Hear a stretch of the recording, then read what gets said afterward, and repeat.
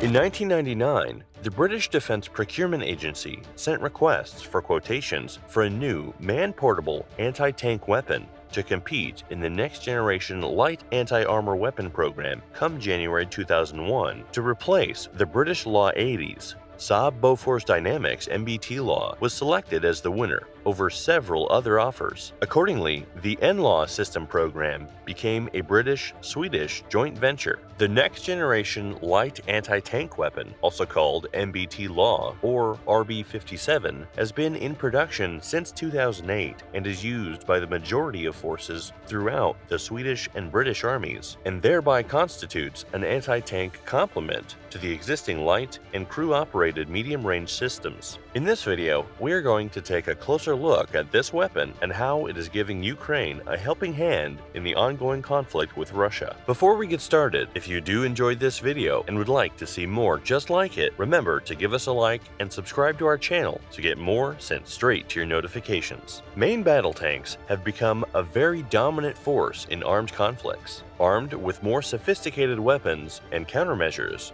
they are now an invaluable tool in complex terrain, helping advancing forces to destroy entire buildings to root out the enemy. What was needed was a weapon capable of taking away the tactical advantage of main battle tanks and restoring the balance of power to defending forces. The people at Saab believe the new generation light anti-tank weapon is the weapon for the job. With this weapon, you don't need a platoon to attack tanks. An ordinary soldier can be trained to use the system in an hour. NLAW eliminates even the most advanced tanks. It is best in class for dismounted light forces that operate in all environments, including built-up areas. This ingenious weapon can also penetrate more than 500mm armor. The development of both launcher and missile of the NLAW is carried out at Saab Bofors Dynamics facilities at Eskilstuna and Karlskoga in Sweden, using the expertise gained on anti-armor systems such as the Carl Gustaf system, the AT-4CS confined spaces weapon,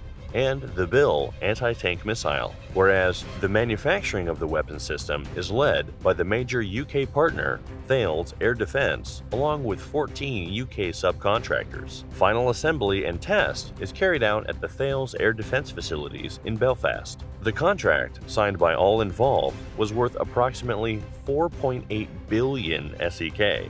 More than 10,000 units have been produced, with an estimated cost of around 33 to 40,000 US dollars, and each unit has a shelf life of around 20 years. French multinational company Thales describes the weapon as a low-cost, lightweight, precision strike missile which has been designed to be fired from tactical platforms, including fixed or rotary winged unmanned aerial vehicles and surface platforms. The system is designed to provide a rapid reaction to a wide range of surface threats, from wheeled or tracked vehicles, towed artillery, or static installations, naval threats from small ships, and fast inshore attack craft, and an air threat from light aircraft. The NLAW is a short-range anti-tank missile whose characteristics make it a sort of hybrid. The man-portable fire-and-forget missile system consists of an anti-tank missile stored in a 115 or 150mm caliber launcher tube built in composite material. The launcher is fitted with the gunner's optical sight, a fold-away launch device, handles and firing mechanism, a battery package, carrying straps, and firing support. It is a portable, shoulder-launched system that can be used by a single operator. Even the NLAW's firing mechanism is a novelty. Instead of an embedded lever or trigger on its launch tube, it has an ergonomic grip mounted to the right side at the front of the launcher tube, behind the bulbous muzzle brake. The NLAW is a single-use weapon system and cannot be reloaded. At a weight of only 11.6 kilograms, the weapon is very light. It is easy to use, disposable, and completely maintenance-free, although the Triacon Compact ACOG 2.5x20 sight can be detached and reused if required. Another non-standard in NLAW is the temperature range at which the system operates efficiently. Unlike other competitors in this field, NLAW operates in the temperature range of -38 to +63 degrees Celsius. The NLAW missile has a length of just over 1 meter, is 150 millimeters in diameter, and has a weight of 12.5 kilograms. It is fitted with an armor-piercing warhead that can destroy heavily protected main battle tanks in a single shot. The oversized caliber shaped charge warhead strikes downward at 90 degrees and is dynamically compensated. It is ignited above the target by the onboard optical and active magnetic sensors. The missile is first launched out of the launcher using a low-powered ignition. After the missile travels several meters into the flight, its main rocket ignites, propelling the missile from there onto the target. Guidance is obtained using a predicted line of sight. The effective range of the missile is from 20 to 600 meters, or up to 400 meters for moving targets. It has a flight time of less than 2 seconds out to 400 meters and can be launched at 45 degrees up or down, allowing the gunner to fire from almost any position, from high up in a building, from behind a tree, or from within a ditch. It also has the ability to be fired safely from within enclosed spaces, such as rooms, even with other soldiers present, thanks to its controlled backblast. The maximum firing range is 1,000 meters, beyond which the missile is designed to auto-destruct.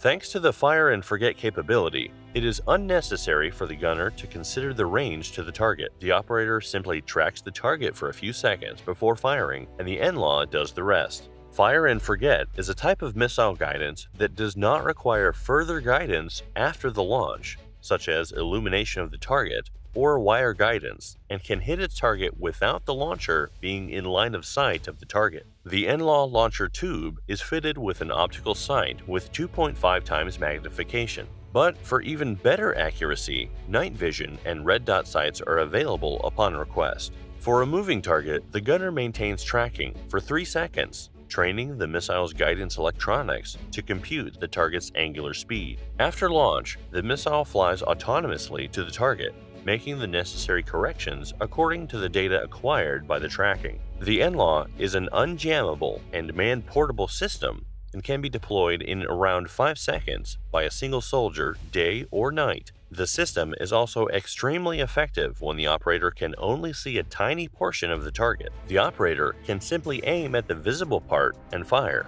The missile will travel 1 meter above the line of sight before it takes the tank out from above. The ideal mix of predicted line of sight guidance and overfly top attack delivers easy handling, great accuracy, and high kill probability every time. Since 2009, the NLAW has found an eager clientele, with significant orders from Finland, Indonesia, Luxembourg, Malaysia, Switzerland, and the Ukraine. And of course, the people who manufactured and designed the weapon, Sweden and the UK.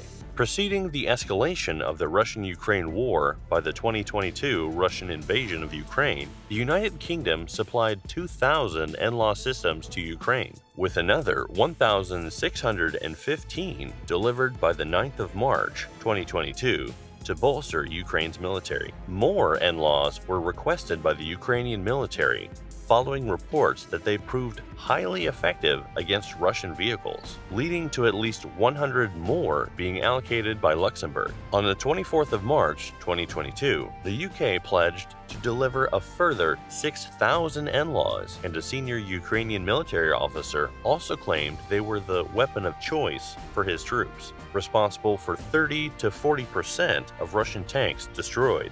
The missiles have succeeded in Ukraine, despite efforts to defeat them. The Russian military has said, and Pentagon leadership believed, that a defense system on the newest T-90 tanks was capable of sensing and destroying anti-tank missiles like NLAWs in flight. In an apparently new countermeasure, Russian troops are welding improvised cages of parallel steel bars atop tank turrets. Video evidence, however, has shown both defenses have failed. Given that Ukrainians are unable to fight Russian armor with tanks of their own, they must use different tactics, and they have shown the will and the extraordinary nerve to get close to tanks and destroy them in these missile attacks. They are fighting an existential threat, and with a little help from the NLAW, it makes that fight just a little bit easier. It's not always the size of your army that counts, but how you use the tools you are given to fight that war. What do you think of the NLAW anti-tank missile? Are there any other feats of engineering you'd like to see us cover? Let us know in the comments below. If you enjoyed this video, don't forget to give us a like and subscribe to our channel to get our latest videos straight to your notifications. Thanks for watching.